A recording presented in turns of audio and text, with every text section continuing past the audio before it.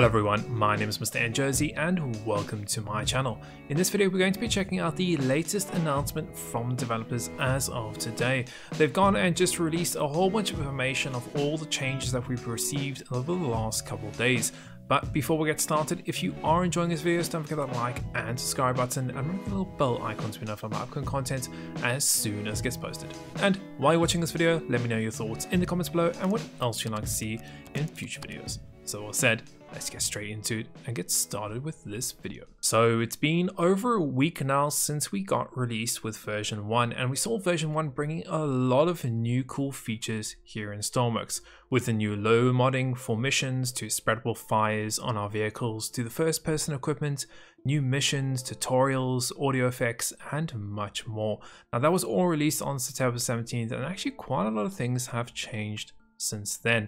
Now devs obviously have been really hard at work. I know they have been working through the weekend and also throughout this whole week trying to make some changes and fixes to some of the things we saw here in experimental and also in the full fat version 1 release of Stormworks. Now the biggest complaint that we saw, and we've obviously done a lot of coverage on this already, was the disappearance of classic career mode and the actual progression and research tree. And we got it on September 20th that devs gone and added classic career back here in Stormworks. We saw the return of the research tree and also a couple other features in career classic mode that we have here in game. Now of course we do have the 3 modes. We can have clear classic, we also have our normal career mode, and we even have the normal custom mode that we are accustomed to.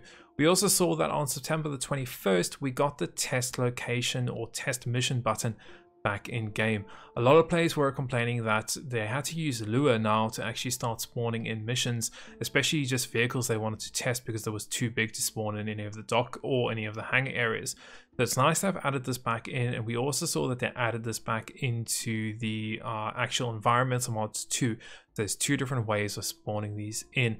Now of course if you want to go anything more than that, if you want to actually write a mission, you are going to have to use the lure editor. So that is fair, to be honest. Obviously means that players do need to learn a little bit more in terms of spawning things back in, but it's nice that we can quickly just spawn a mission in using it. And actually it's quicker than what it used to be, funny enough. It used to be that you actually had to set up objective up. You could do like no objective and then include the vehicles in there. Now you literally just place your vehicles, click on test button, and it goes and spawns and everything in, but you can only spawn 1 location at a time. If you want to spawn more than that, you're gonna have to use the lure mission editor now to actually spawn that in. So that's the positives and negatives with that. Along with that, the devs on September the 22nd also went and just said that you can now go and bring normal mode back by selecting infinite electric, infinite fuel, and then deselecting overheating engines. That way you would have a complete realistic normal mode here in Stormworks, so you didn't have to use pipes and get all the advanced things on your vehicles. And then the most recent thing, which is going to be the rework of the new ropes, hoses, and cables here in Stormworks. The dev said they have gone and made this twice as long to start with, also easier to handle, and just generally work much better. Now, what I think prompted them to go and actually change and modify how the actual ropes work is that we saw in a lot of situations, especially over at the starter island, is that the hose wasn't long enough to get from point A, being the fuel tank, to your vehicle. It just wasn't long enough. And the thing is that these actually only start winching out. So if you connect an actual hose up to a winch, for example, it actually only starts winching out once you've connected it to your creation. So for example, if we could only get up to, let's say, this point, I had no way of connecting it here. There would literally be no way unless I moved my vehicle closer. So it's nice to have gone and extended. You can see it actually is quite long now. We can pretty much get to any point we want to in any of the build areas. So this is much more useful. So for example, on this plane here, I can actually get to the other side where I can go and connect it over there. You can obviously see once it's connected, we can then of course go and winch it out here and start setting it even further out and so on and so forth, or we can winch it in. But it's much nicer that this has gone and get much longer, and apparently obviously it's a little bit more easier to use. It works a little bit more simpler. It doesn't obviously give you that much resistance when pulling. That's something I also did see, is that when you're pulling it, you kind of got a little bit of resistance pulling the hose, but it looks like it is working quite nice and smoothly now. Obviously you still can't use any fuel you can't spray any fuel out of here. The only thing that sprays out is water. So it is nice that they've gone and updated this, and there's just a few more things. That's the highlights of what they've gone and fixed in the last 8 days now here in Stormworks. But in terms of that, the devs said they are very hard at work, obviously working on more features coming here in Stormworks.